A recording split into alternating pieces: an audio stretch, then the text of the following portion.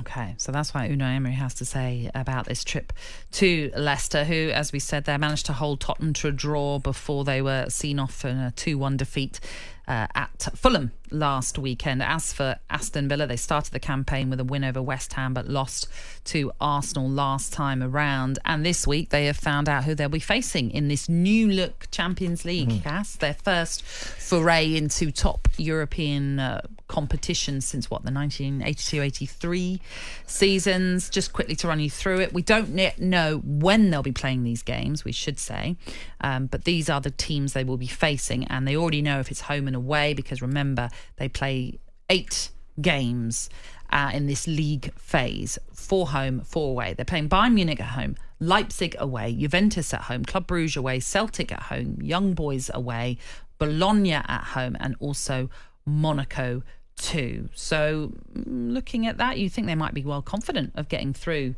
as maybe one of the top 8 sides that qualify straight away. If you don't make it through from the top 8, 9th to 24 will go through a playoff system, and the rest will be eliminated in that league phase. So do you think Aston Villa could well be able to manage both Champions League and everything else that's they've invested, good money on buying players, bringing in players to add to their squad. So it's a tough group. I mean, Bayern Munich in that group. Oh, sorry, league. It's so league. Hard. It's Okay, so I know. League. We're all going to get caught out by but it. I mean, there's some big clubs in there. Juve, Celtic. Bologna is an interesting one because they sold their best 2 players during the summer. Monaco's full of young lads, so it wouldn't be the Monaco of years gone by. But yeah, they've got a chance to pick up points. Interestingly, Bayern's at home, Juve's at home, Celtic at home. Yeah, they're all big, huge games.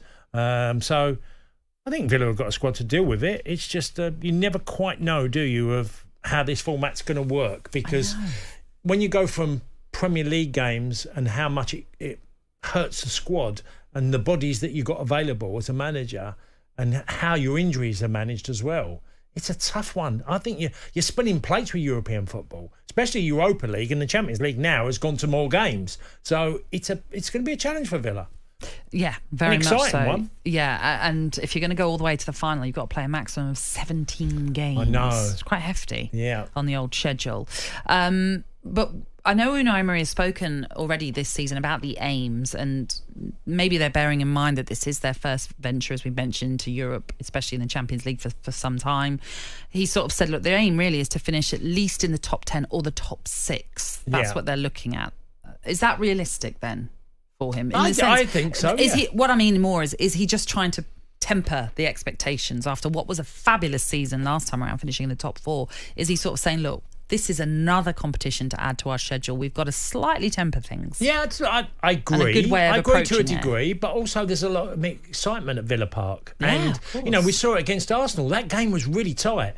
Ollie Watkins had 2 great chances. Raya pulls off a great save and Arsenal end up winning the game. That was a tough game for either side. He knows he's got a good side. I saw them at West Ham in the opening game. I thought they played really well. I think they'll go to Leicester, and I think they'll beat Leicester today.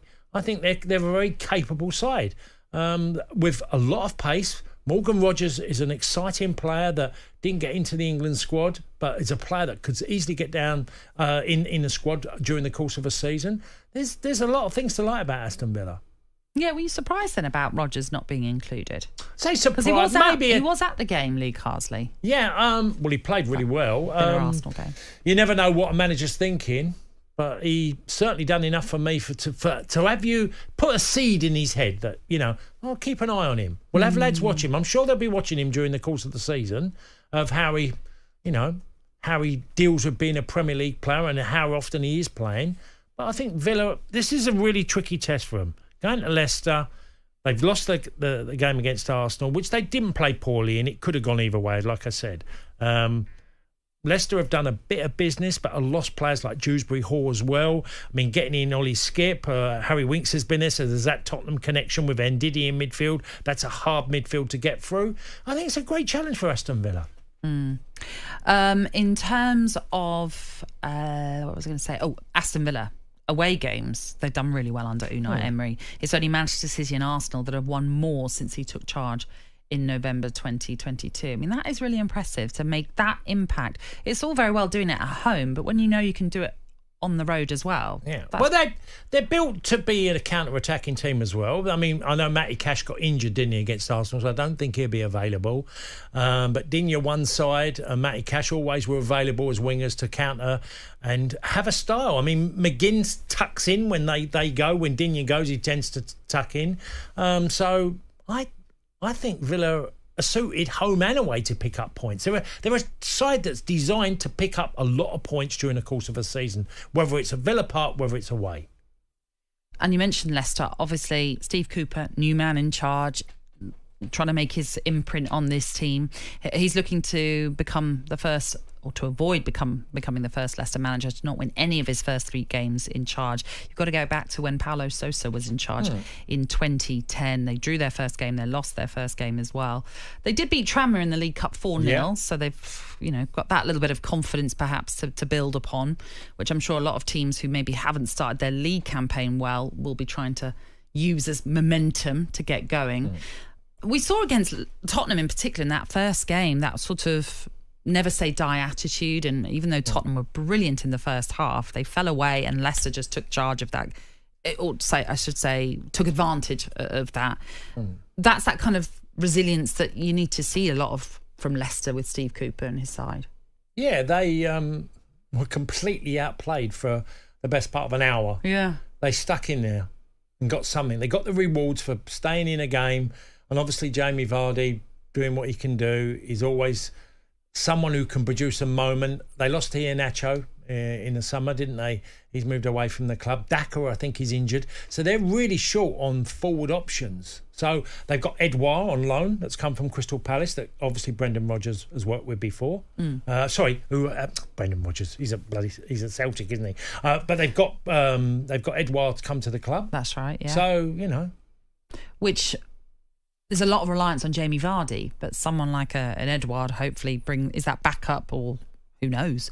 He could be seen as the future for them if they. I know he's signed a new deal at Crystal Palace, but in terms of this season, well, he's a strange one, Edouard, because he has moments where he gets goals.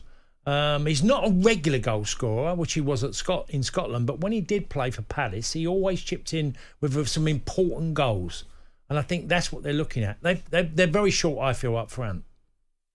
Leicester. Yeah, that's Leicester. their biggest issue. Yeah. We saw against Fulham. You can't rely on Vardy. Vardy. Well, that's what I'm saying, but that's why they brought in Edouard as an option. But Vardy played. I think he played. He came more off the bench than games he started last year, and he still ended up their top goal scorer. Yeah. Okay. And against Fulham, there was some defensive issues for them. Fulham were able to sort of walk through them at times, which would be a bit of an issue for Steve Cooper, I'm sure, coming into this game. Do you think, from what you've seen of their transfer business then, you kind of maybe alluded to it a bit earlier on, do you think Leicester are going to be involved in a relegation battle?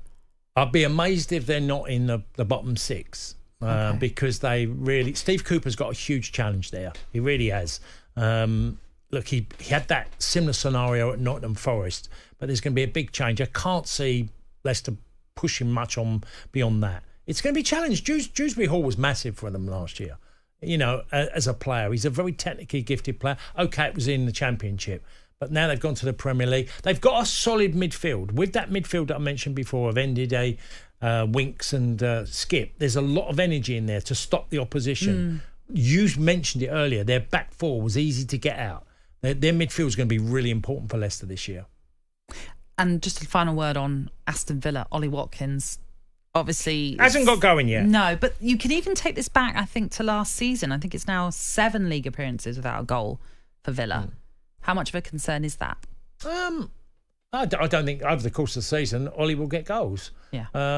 He's in a good side and they create. I just look, he could have easily had a brace against Arsenal. I mean, we've got, easily. Okay, the header, it's a great save. Could he have buried it in the corner? Yes, he could. The first one's a tricky one. It's a slow ball that comes across the face of him, and he's tried to just stick it in the corner, and he sticks it wide of the post. Well, he'll be fine. The Villa fans, they know what they've got. They've got a hell of a good player in there, and I thought we had an exceptional season. The competition in the summer just adds to, is he quite as fresh as what he was? I think you'll probably see Ollie get going very, very quickly. Well, he's certainly got John Duran there. Yeah. To give him a little bit of a... Backup. Yeah. Well, if you call it a bad competition, shall we say, that he might need. He has been called up into the England squad, though, we should point out, by Lee Carsley, despite the fact that, yes, he hasn't got off on the mark when it comes to goal scoring, but he can still be a threat, as we all know. OK, when we return, we'll head back into the papers with Angelina Kelly. On AM, on DAB, via the talkSPORT app and on your smart speaker. talkSPORT.